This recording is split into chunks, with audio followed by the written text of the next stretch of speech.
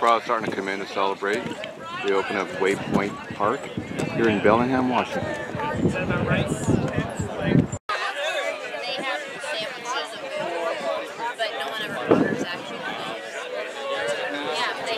The band warming up for the ceremony at Waypoint Park.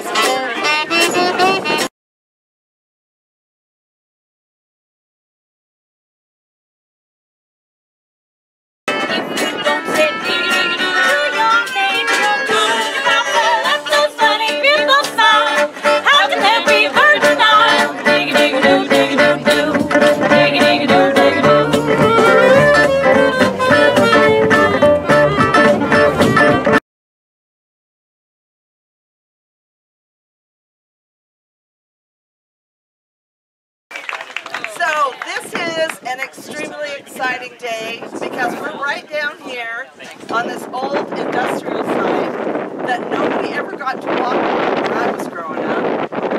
And this is our first opportunity for public access on the waterfront. And I hope you all love the park. Now, so when the port purchased this in 2004, it was a big risk, and I want to thank the port commissioners who were there at the time that actually decided that this was something that could be great for our community, not just for Bellingham, but for all of Whatcom County and beyond. We joined the port because this piece of property is the last large developable piece of land within the city limits, and we wanted to work with the port to make sure that the interests of the port and the city were both met. So we divided up the work, which was good. We let the port do what they're good at, be the economic developer, and did most of the cleanup, which is really hard, was hard, and is hard. And the city did the things that they were good at, which is the access, the parks, the trails, and the infrastructure. So it's been a great partnership, and it's going to result in mixed residential, commercial, and industrial use. We were very interested in not losing all the family wage jobs that Georgia Pacific had created here on the waterfront, even though those jobs went away and they're not going to be coming back. But with the cleanup, with the public access, and connecting, so important to connect downtown with the waterfront, because this is going to be a long development project, and our downtown needs to be connected to the new vitality that's going to be here. So we are standing in Waypoint Park, which is great. I think it had several names before I got to that one. And we're also going to be looking at expanding the park and the trails throughout this site. That was one thing that the public said they really wanted, and that's one thing that we're going to be able to do. We, between Central Pier here and Waypoint Park, we've spent $4.8 million. So that is a lot of money, but this is going to last forever. So when you think about it that way, it's a worthwhile investment. We have the acid ball, which we will be dedicating later in the afternoon, and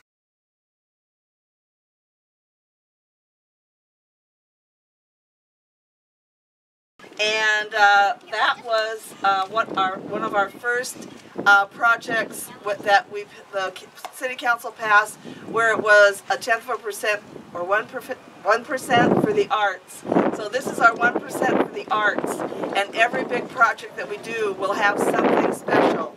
Down here we wanted to preserve some of the old character and industrial artifacts, and in true partnership the city and the port split the cost of creating this beach access for the public. I'll tell you, it's great to have partners. So we're working on the streets and the utilities. Total cost of the streets is going to be $12 million, and we have partners at the state and federal level who are helping us with that. And I would like to thank our funding partners that are here today, and if you just raise your hand, because I think you all deserve a round of applause. First of all, Rob Fix and Port Commissioners, raise your hands that are here. I see Michael, I saw Bobby, there's Rob. Ecology, Doug, and whoever's here with you. Couldn't do it without cleanup. Senator Patty Murray's office. Senator Murray was the one that got us a huge chunk of money to put into the waterfront redevelopment, and we really appreciate that. And we were able to plan well enough to be able to spend it before it expired, so that was great. And then Whatcom County, there's Jack, Whatcom County, who was very supportive of the $1 million we got in economic development incentive money to work on the infrastructure down here, so that was great. Senator Patty Murray's office. Senator Murray was the one that got us a huge chunk of money to put into the waterfront redevelopment, and we really appreciate that. And we were able to plan well enough to be able to spend it before it expired, so that was great. And then Whatcom County, there's Jack, Whatcom County, who was very supportive of the $1 million we got in economic development incentive money to work on the infrastructure down here, so that was great. I couldn't be happier. I didn't think I'd ever be standing here on the Georgia Pacific site as a resident enjoying the amenities, because it was always a workplace. And if it wasn't for the port's foresight in looking at the piece of property and deciding what to do, we wouldn't be here today. Rob Fix, you want to come up? I'm going to say a couple things about you. They're really nice things. I'll just tell you, the good thing about working with Rob is he and I, nothing's personal. We're looking to do what's best for the community. So even though during a course of very, very, very difficult negotiations, we were able to come to an agreement because we always put the community first. And I need to thank Rob for that.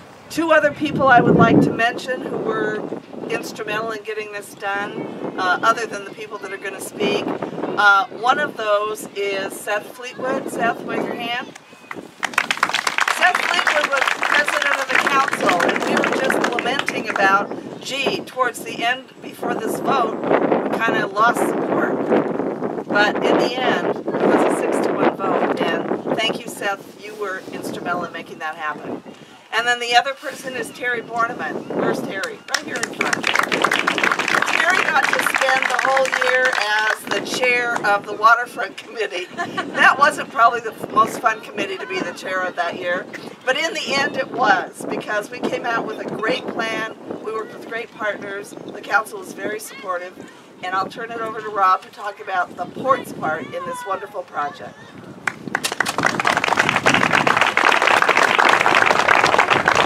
The building that you see over here is currently being rehabbed by a developer called Harcourt. That building should open hopefully by the end of the year or early next year. Next week you're going to see a foundation poured on the back side of that building for an annex.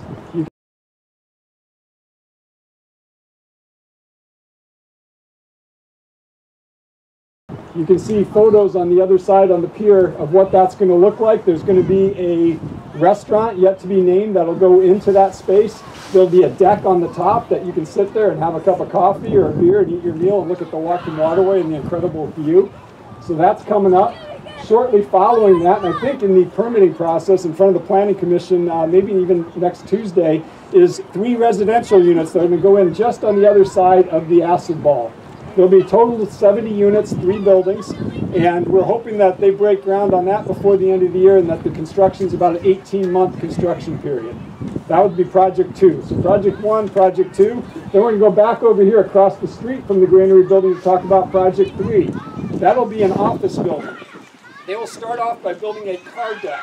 So structured parking with pads on it for 2 office buildings, approximately 40,000 square foot each.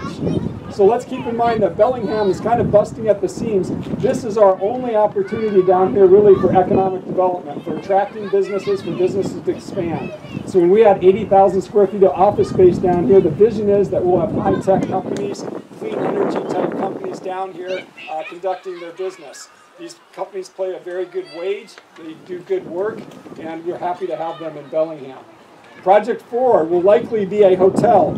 You can see the red brick building over there. It's a low-rise red brick building.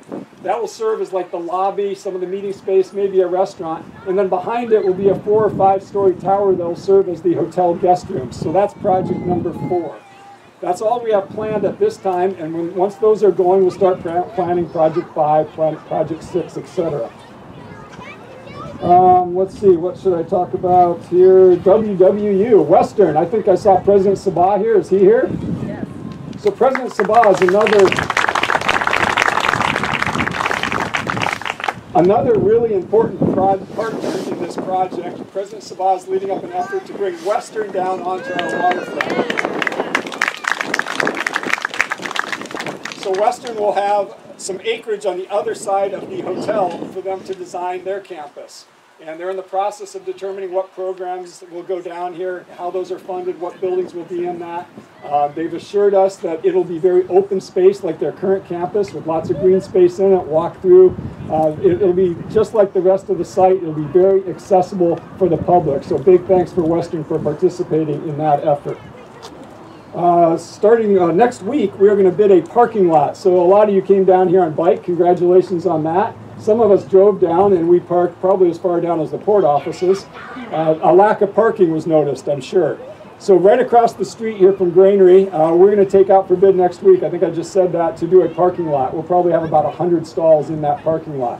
That'll allow you to come down here, have a place to park and bring your kayak or your stand-up paddleboard and launch right at the waterway right behind you. So very exciting. That should be done by mid-October, I think, if not earlier. And that leads me to the last thing I'd like to talk about, and that's economic development. This would not be possible if we had not done an environmental cleanup. So the environmental cleanup that we did in the Whatcom Waterway right behind you was about $45 million. Half of that was funded by the state's MOTCA Act, which is Model Toxics Control Act, and the other half was funded by the port. That cleanup allowed us to use the waterway in a way it hasn't been used in years. So you're seeing a lot of barges down here, and if you'll turn around and look at the red and white fleet boat there,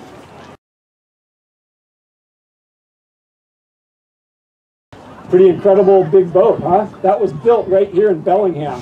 So it was built by All American Marine. You can't quite see their facility. It's right off of Hilton Avenue down there. And they have a brand new facility. They used to be in Fairhaven. We moved them there about 1.5 years ago. They build those vessels there, and they launch those in Squalicum Harbor at the boat launch, just where you would launch a 20-foot bayliner. So you may have seen pictures of that in the Bellingham Herald. It's incredible to watch these things be launched, and it is a true community effort. And I say that because that boat was pulled over from the Squalicum boat launch to this location by our local fishermen. So they took their skiffs. Commissioner Bobby Briscoe's here. His uncle was one of those driving a skiff. 2 skiffs pulled that boat all the way from Squalicum Water over here. And it's important because that is built on the dry land, right? Then it has to spend some time in the water doing sea trials, fitting out the electronics and all of that. And that's what they're doing over there now.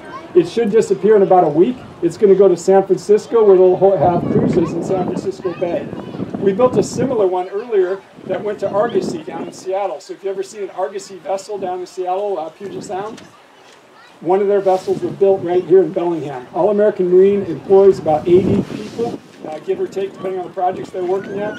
And they've almost doubled their employment since when they were in Fairhaven. So we're very proud of that project. And it shows you what we can do when we have an successful environmental cleanup, how that increases the job base here in Whatcom County. We talked a little bit about the street. The mayor mentioned some of the components of the street. It is the primary arterial to serve this large waterfront, several hundred acres. But one of the real goals when we looked at how to design the street was not to have this large arterial that overwhelms the site. Primary goal was to make the waterfront district very walkable, make it comfortable for bikes and pedestrians. So when you get a chance to go up and look at the street, take a look at that. We tried to keep the travel lanes very narrow. You'll see the city's first dedicated separated cycle track. So when you go up there, the area between the street and the sidewalk, which is gravel right now, it's not finished, it'll be paved shortly, is a cycle track dedicated just for bicycles to get them out of the traveled way. The first of its kind in the city of Bellingham, so we're excited about that. The street will have a full signalized intersection at Roeder, where it meets by the Granary building. This road that's parallel to the waterfront we call Granary Avenue, and it'll go all the way down to that red brick building that Rob mentioned that will be a future hotel, and then it will head along the Laurel Street right-of-way and connect out to Cornwall Avenue. And that will be the arterial that serves the waterfront. All of the developments that Rob talked about, the first 4 projects, will take access off these 2 streets, so we're excited about that. The schedule at this point is, as you can see when you go out there, it's well underway, and we anticipate having the street complete sometime early next year, first part of 2019. So we're getting close, and feel free to walk up and take a look at it. Very wide sidewalks, again, trying to make it pedestrian friendly. You'll see a raised crosswalk. Rob mentioned the parking lot that's going to go in on the other side of Granary Avenue. We'll have a raised crosswalk that makes it very safe and easy for people to cross over to the park and to the projects that are ongoing here. So look for more to come soon, and we hope to get this done, like I said, the first part of next year. It also has all the city utilities, obviously water and sewer, franchise utilities, lots of communication, fiber optics to serve what's going to happen down here, hopefully with economic development. And the port's putting in some specific utilities to the waterfront site. Some district heating, more efficient ways to provide heating to the buildings down here, more environmentally friendly, less emissions, so that's also exciting. So that's what's going on with the street. I want to turn it back over to Mayor Kelli for her. I want to thank you all for coming down here today. I feel sun. Enjoy the Hot House Jazz Band and West Coast Pops. I'll tell you, the music was exactly what we needed. Thank you very much. And if you're interested, we are going to dedicate the acid ball now. So any of you that are interested, follow me. And thanks for coming.